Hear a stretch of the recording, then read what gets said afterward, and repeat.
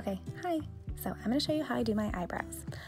Now, they need a little bit of professional help, but I can make do for a while. This one doesn't have anything in it. You're going to take your eyebrow/eyeliner brush and brush it up and out, shaping it into the arch. Great. Now, you take your precision brow liner, line it up with the side of your nose and the inside of your eye, side of your nose and your iris, make a little dot, and then outside of your nose, edge of your eye, make a little dot there. Oh, don't poke yourself in the eye. And wonderful. Now you connect the dots.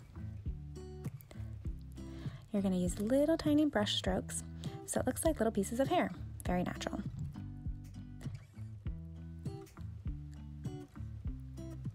Good. If you make a little mistake, Q-tip takes it right off. No problem. Fill it in until it's perfect. And go back to your brush, give it a little up and out, shaping those hairs where they need to be, and then take your brow tint.